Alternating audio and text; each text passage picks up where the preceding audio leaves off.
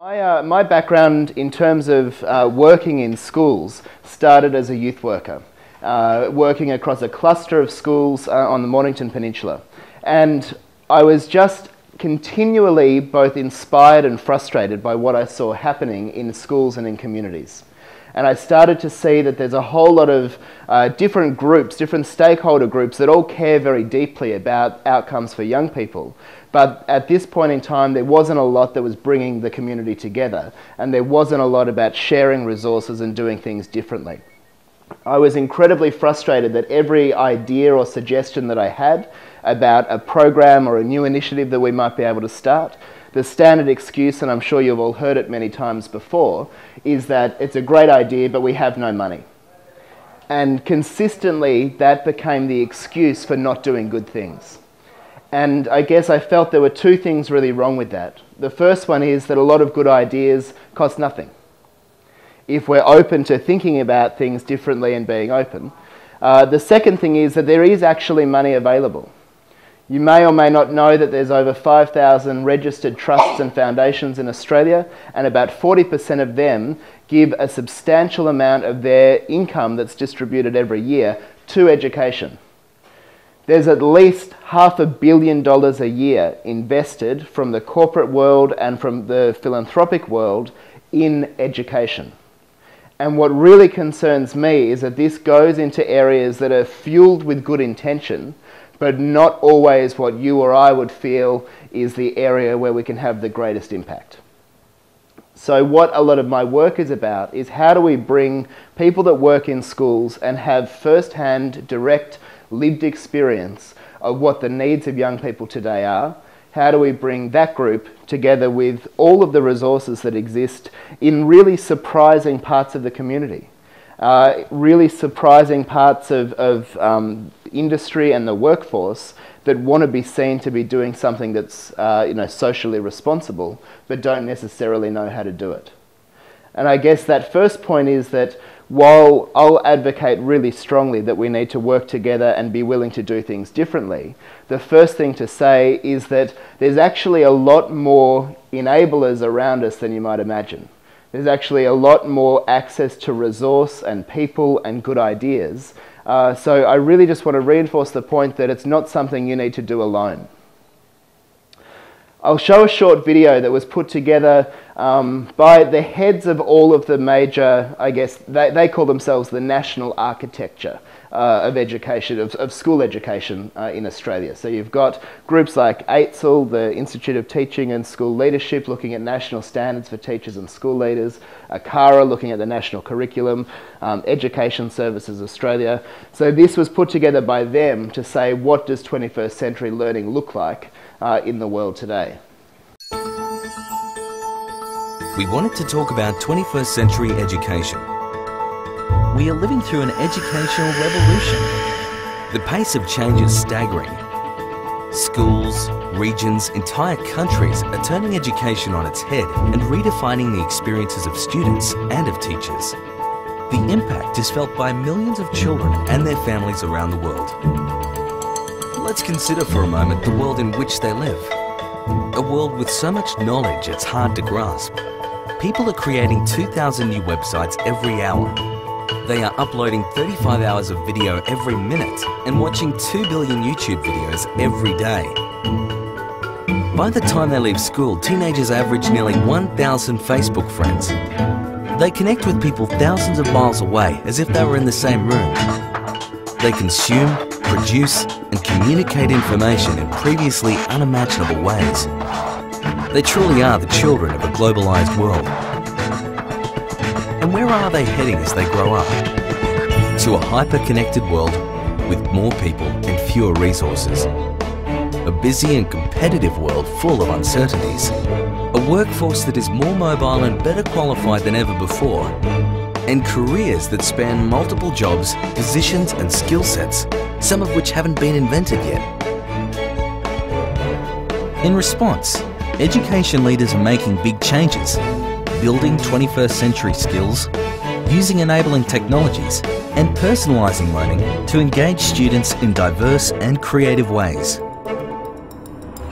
In South Korea, schools are switching to digital textbooks so students can study anytime and anywhere, with online hours recognised as school attendance. In Denmark, students are using the internet while taking exams. They can access any site they like, even Facebook, as long as they don't message each other or use email.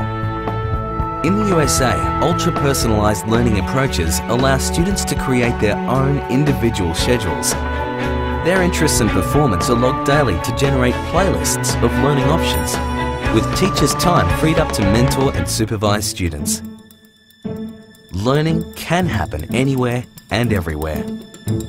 That's why some Australian schools are pushing learning beyond school walls, where internships with local organisations are a fundamental part of each student's learning plan.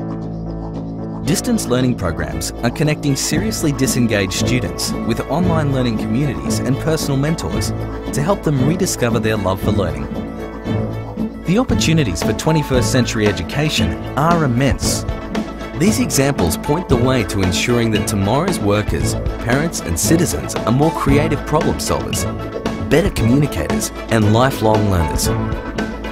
To make sure that change happens on a massive scale, we need to make big changes. That's why we've designed the new Australian curriculum online, supported by interactive, constantly updated digital resources, structured around students' and teachers' needs.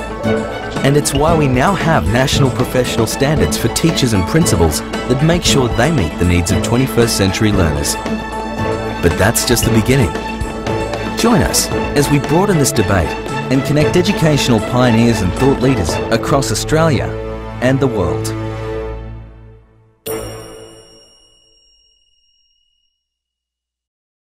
In terms of jobs and a lot of the thinking at the moment is very much around we need to not just prepare young people to apply for jobs, but we need to prepare young people to create jobs.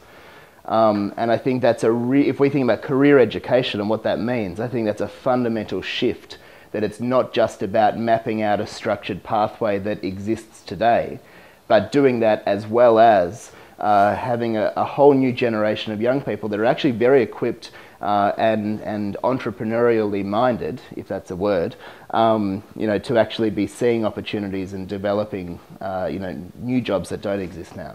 I think similar to Australia, if you look hard enough, you can find pockets of amazing things that are happening in schools anywhere.